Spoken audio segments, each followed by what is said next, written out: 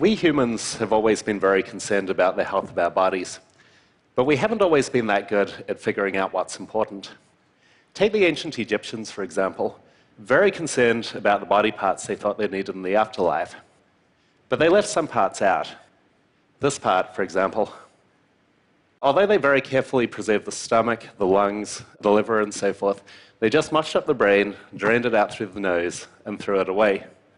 Which makes sense, really, because what does the brain do for us anyway?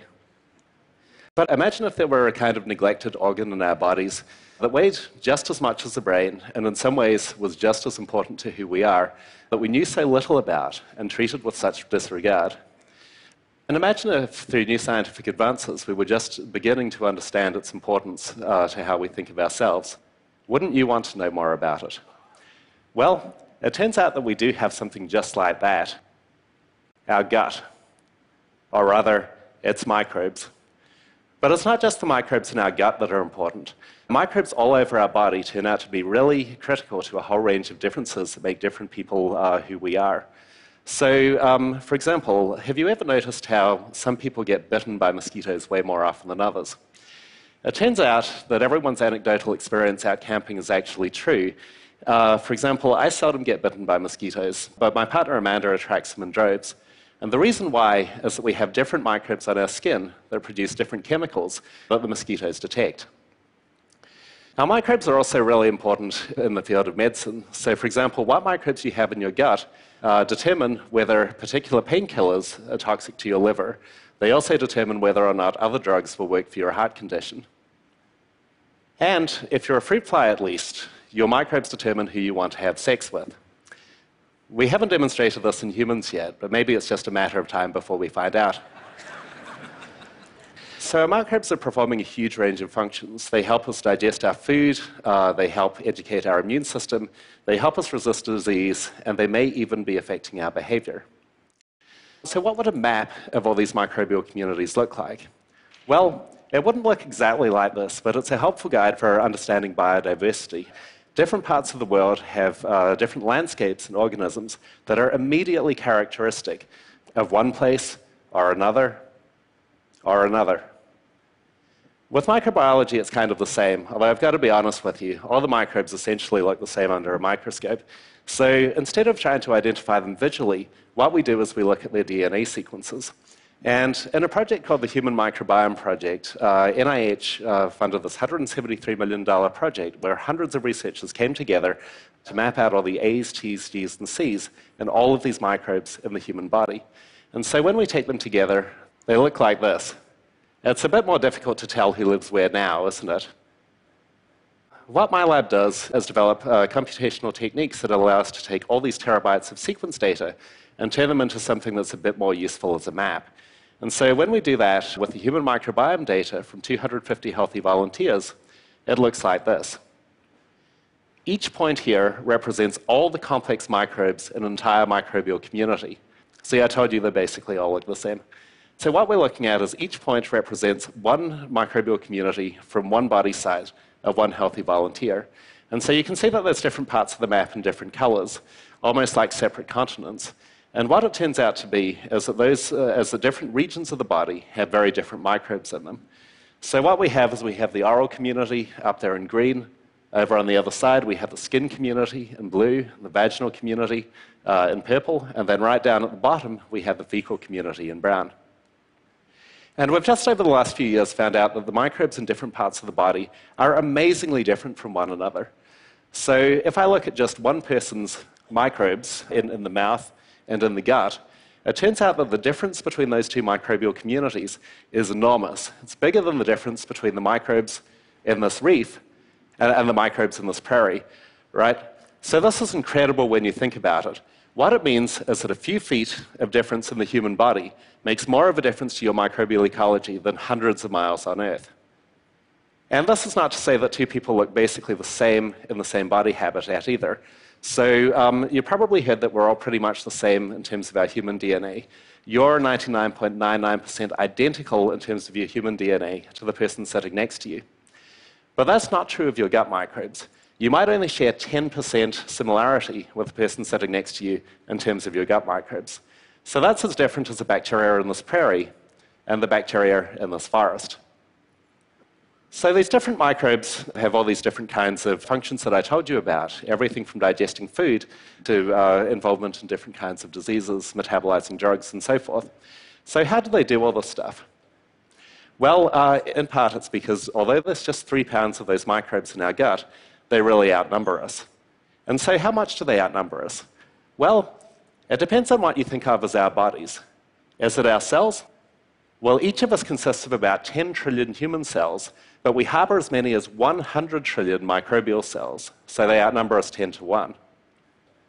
Now, you might think, well, we're human because of our DNA, but it turns out that each of us has about 20,000 human genes, depending on what you count exactly, but as many as 2 to 20 million microbial genes. So whichever way we look at it, we're vastly outnumbered by our microbial symbionts. And it turns out that in addition to traces of our human DNA, we also leave traces of our microbial DNA on everything we touch. We showed in a study a few years ago that you can actually match the palm of someone's hand up to the computer mouse that they use routinely with up to 95% accuracy. So this came out in a scientific journal a few years ago, but more importantly, it was featured on CSI Miami, so you really know it's true. So where do our microbes come from in the first place? Well, if, as I do, you have dogs or kids, you probably have some dark suspicions about that. All of which are true, by the way. So just like we can match you to your computer equipment up by the microbes you share, we can also match you up to your dog. But it turns out that in adults, microbial communities are relatively stable. So even if you live together with someone, you'll maintain your separate microbial identity over a period of weeks, months, even years. It turns out that our first microbial communities depend a lot on how we're born. So babies that come out the regular way, all of their microbes basically look like the vaginal community, whereas babies that are delivered by C-section, all of their microbes instead look like skin. And this might be associated with some of the differences in health associated with cesarean birth, such as more asthma, more allergies, even more obesity, all of which have been linked to microbes now. And when you think about it, until recently, every surviving mammal had been delivered via the birth canal. And so the lack of those protective microbes that we've co-evolved with might be really important for a lot of these different conditions that we now know involve the microbiome. When my own daughter was born a couple of years ago by emergency C-section, we took matters into our own hands and made sure she was coated with those vaginal microbes that she would have got naturally. Now, it's really difficult to tell whether this has had an effect on her health specifically, right?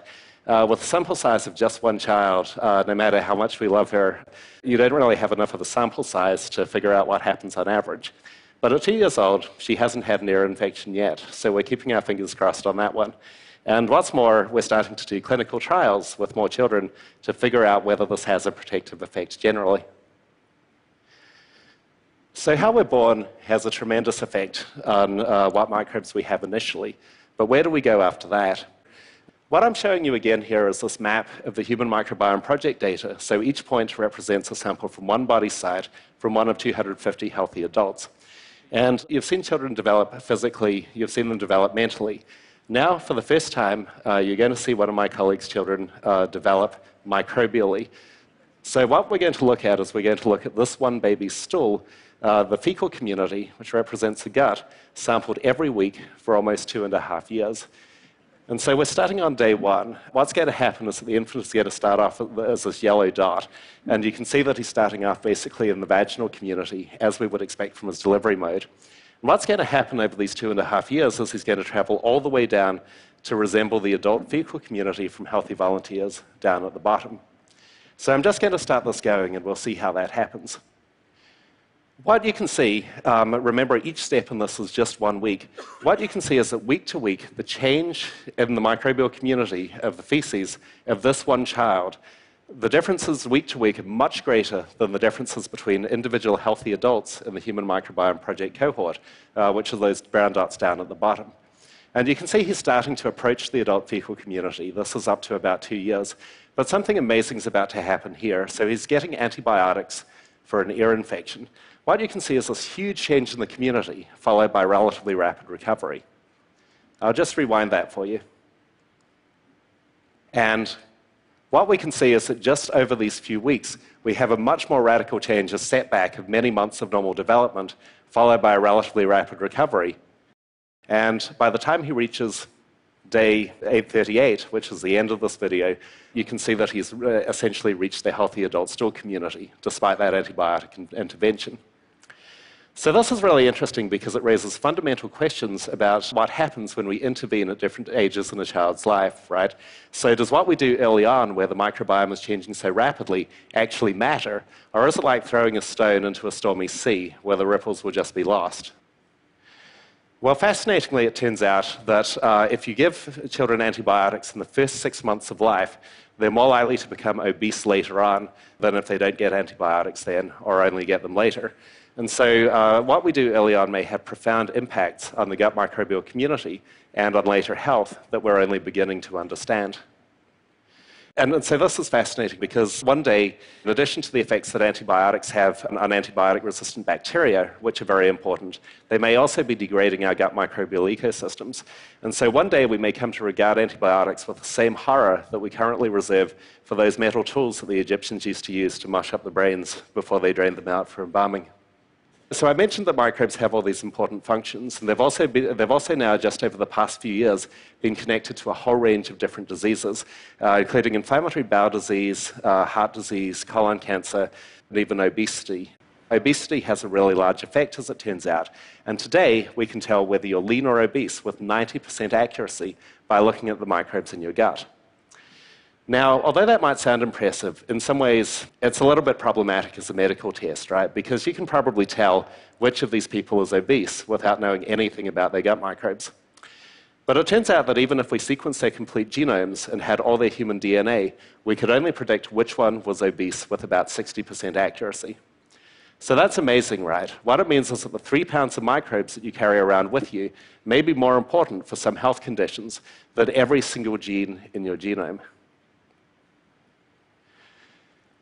And then in mice, we can do a lot more. So in mice, microbes have been linked to all kinds of additional conditions, including things like models of multiple sclerosis, depression, autism, and again, obesity. But how can we tell whether these microbial differences that correlate with disease are cause or effect? Well, one thing we can do is we can raise the mice without any microbes of their own in a germ-free bubble. Then we can add in some microbes that we think are important and see what happens. When we take the microbes from an obese mouse and transplant them into a genetically normal mouse that's been raised in a bubble with no microbes of its own, it becomes fatter than if it got them from a regular mouse. Why this happens is absolutely amazing, though. Sometimes what's going on is that the microbes are helping them digest food more efficiently from the same diet, so they're taking more energy from their food. But other times, the microbes are actually affecting their behavior. What they're doing is they're eating more than a normal mouse, so they only get fat if we let them eat as much as they want. So this is really remarkable, right? The implication is that microbes can affect mammalian behavior. So you might be wondering whether we can also do this sort of thing across species. And it turns out that if you take microbes from an obese person and transplant them into mice that you've raised germ-free, those mice will also become fatter than if they receive the microbes from a lean person. But we can design a microbial community that we inoculate them with that prevents them from gaining this weight. We can also do this for malnutrition. So in a project funded by the Gates Foundation, what we're looking at is children in Malawi who have kwashiorkor, a profound form of malnutrition. And mice that get the kwash community transplanted into them lose 30% of their body mass in just 3 weeks. But we can restore their health by using the same peanut butter-based supplement that's used for the children in the clinic. And the mice that receive the community from the healthy, identical twins of the kwash children do fine. This is truly amazing because it suggests that we can pilot therapies by trying them out in a whole bunch of different mice with individual people's gut communities, and perhaps tailor those therapies all the way down to the individual level. So I think it's really important that everyone has a chance to participate in this discovery. So a couple of years ago, we started this project called American Gut, which allows you to claim a place for yourself on this microbial map. This is now the largest crowd-funded science project that we know of. Over 8,000 people have signed up at this point. What happens is that they send in their samples, we sequence the DNA of their microbes, and then we release the results back to them. We also release them de-identified to scientists, to educators, to interested members of the general public, and so forth, so that anyone can have access to the data. On the other hand, when we do tours of our lab at the Biofrontiers Institute and we explain that we use robots and lasers to look at poop, it turns out that not everyone wants to know. But I'm guessing that many of you do, and so I brought some kits here if you're interested in trying this out for yourself. So why might we want to do this? Well, it turns out that microbes are not just important for finding out where we are in terms of our health, but they can actually cure disease. This is one of the newest things we've been able to visualize with colleagues at the University of Minnesota. So here's that map of the human microbiome again. And what we're looking at now, I'm going to add in the community of some people with C. diff. So this is a terrible form of diarrhea where you have to go up to 20 times a day. And these people have failed antibiotic therapy for 2 years before they're eligible for this trial. So what would happen if we transplanted some of the stool from a healthy donor, that star down at the bottom, into these patients? Would the good microbes do battle with the bad microbes and help to restore their health? So let's watch exactly what happens there. 4 of those patients are about to get a transplant from that healthy donor at the bottom. And what you can see is that immediately you have this radical change in the gut community. So one day after you do that transplant, all the symptoms clear up, the diarrhea vanishes, and they're essentially healthy again, coming to resemble the donor's community. And they stay there.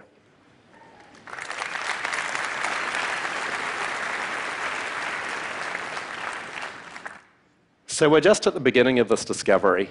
We're just finding out that microbes have implications for all these different kinds of diseases, ranging from inflammatory bowel disease to obesity, and perhaps even autism and depression. What we need to do, though, is we need to develop a kind of microbial GPS where we not just know where we are currently, but also where we want to go and what we need to do in order to get there. And we need to be able to make this simple enough that even a child can use it. Thank you.